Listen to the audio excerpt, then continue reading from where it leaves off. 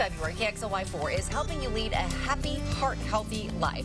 Heart disease is the #1 cause of death in women, and just because you're younger, maybe in your 30s or 40s, doesn't mean you're in the clear when it comes to having a heart attack. Now, one Spokane mom learned that lesson the hard way. She sat down with our Taylor Graham for a story you'll see only on Good Morning Northwest. If things had gone differently 7 years ago, this little guy Soren might not be here, and his sister Selah might have had to grow up without her mom Juli. And I said, I'm pretty sure I'm not having a heart attack because I'm only 37, so I'm probably not having a heart attack, but that's really what it feels like. When Juli went to the ER 7 years ago, she was diagnosed with bacterial pneumonia. The pain was here, and then went to my back and my neck, and then my right to these two fingers. And I said, I think that's why. But they said, oh, it would be on your left side. Oh, okay. She was given some medication and went on with her life. Just a week later, though, the pain struck again.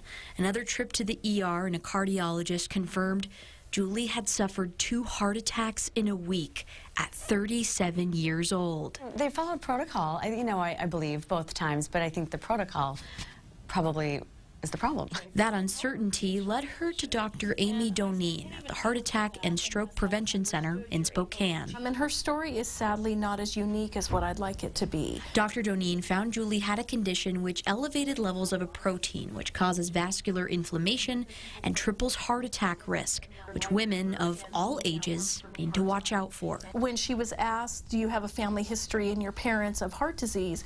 When Juli had her heart attack, her parents were only in their mid-50s. So oftentimes the manifestation of heart disease hasn't even hit. The whole experience taught Juli a valuable lesson she's sure to pass on to her children. We need to guard our heart. It's where everything flows from. In Spokane, Taylor Graham, KXLY4 News.